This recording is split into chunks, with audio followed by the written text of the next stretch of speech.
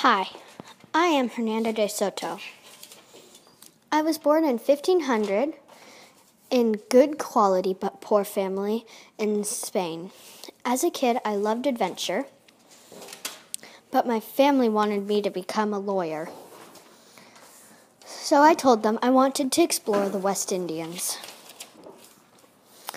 I was intrigued by De Vaca's stories about gold and silver and secret cities.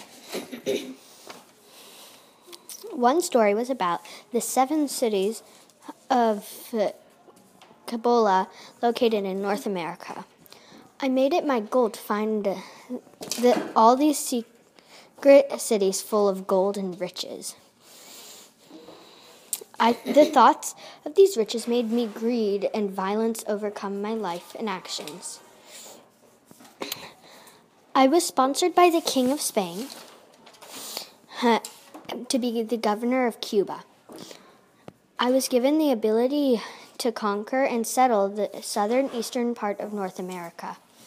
I got my own ship, 600 men, and 200 horses. I conquered Peru and sailed to the New World.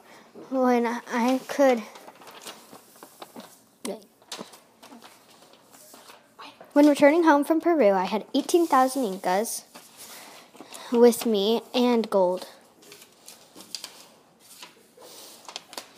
Another one of my contributions is I helped the city of Havana after the French burnt it. I also led the first expedition across the Mississippi River.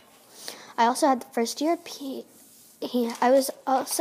European to discover where Florida is now in the Southwest.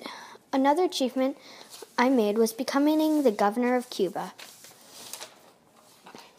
I died in 1542.